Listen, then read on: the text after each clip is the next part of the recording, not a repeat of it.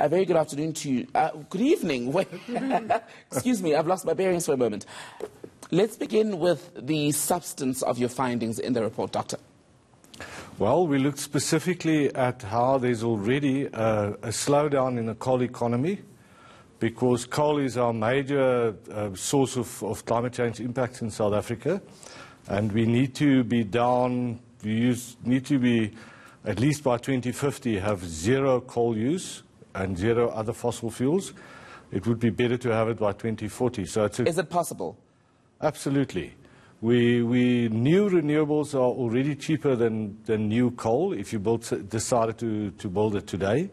And it's absolutely possible. It's also much quicker to build them. But unfortunately, we're stuck in a coal economy with all the problems with Medupi and Kusile, which in about 2009 we warned and we argued that we would have exactly this situation if we proceeded to build them, which unfortunately happened. I'm quite interested in what goes into research such as the one that you conducted. What do you look at, and what are the instruments of measurement?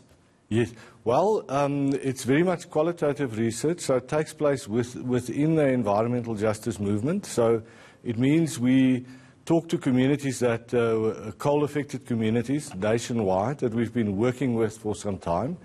They identify their agendas and their issues and so on, so we follow up. Then our method is, once we've established what those issues are on the ground, we then look, are they part of the national debate? If not, why not? Are there sympathetic experts that are basically on the side of the communities and will make sure that those interests are carried into decision-making? The other problem, though, Dr. Munnik, is that every once in a while we see another report that warns about the impact of climate change, that we're in a fast race against time to try and reduce the impact. Yet there are people who still don't believe in the whole idea of climate change. Are you finding that you're seeing more people cross over to the other side and begin to hear your argument? It's really a very small minority of scientists it's a very, very small minority who don't believe in it. So it's more an effect of lobbyists who are trying to defend coal. So, for example, the clean coal lobby. So basically, it's not a science fight; it's a political fight, and it's people who want to continue to profit from coal, while we can't afford it anymore, and we can't afford it in environmental terms or in terms of human health. But what about ordinary people? Are they increasingly convinced of the arguments around the impact of climate change? Yes, I think so. I think climate change will bring very big changes very quickly in the next 10, 20 years. We already see very, very different weather patterns, and we see dramatic events like the floods in Mozambique and also in KZN. So I think the climate change politics are changing at the moment and changing very quickly.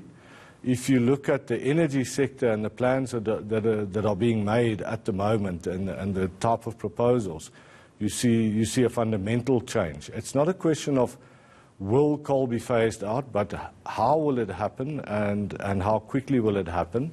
And the debate about the transition, the one that we focus on in this report, is what happens to the coal-affected communities, what happens to the coal mine workers, to the people who provide them with accommodation and food and so on. So take a region like the Mpumalanga Highveld.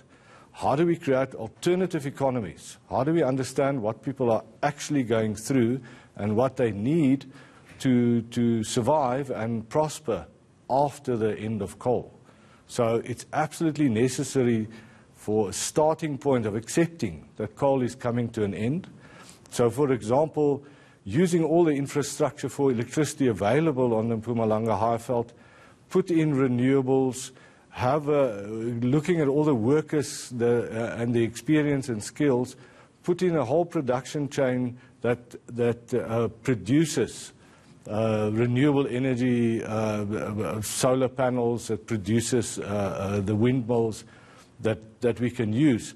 So let's not be caught unprepared by this dramatic change. I want to put to you another argument, Dr. Munnik, around just this push for South Africa to cut down on emissions. Yes, it's important, as you say, scientifically, for all nations to do this, but there are people who say it's actually, to a degree, almost pointless to have smaller nations cut down emissions when the bigger players in the more developed countries are not doing their bit, not bringing their bit to the table.